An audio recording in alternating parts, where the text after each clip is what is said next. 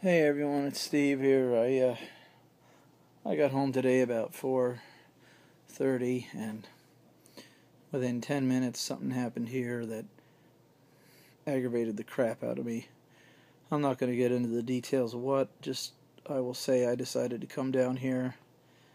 You know, the old cliche is to use it to your advantage. So I came down here.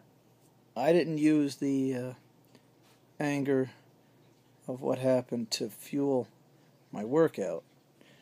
What I did was I used the fact that I wanted to really focus on my workout to make me forget what angered me.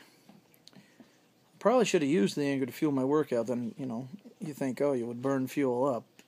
But, oh well. I did it the way I did it, and it still worked out, as you can see by my shirt. Today was Agility X, and it's pretty good. The only thing is I'm limited in my space down here, so when they do the figure eights running around the tape, I'm kind of limited on space, but that's no big deal. And I work out on a rug, so I can't put the tape down.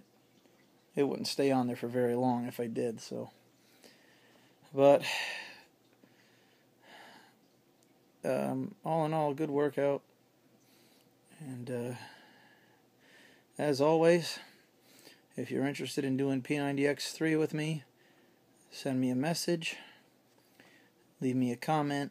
It's only 30 minutes a day, but even if you can only last 10, it's always 10 more than you did yesterday.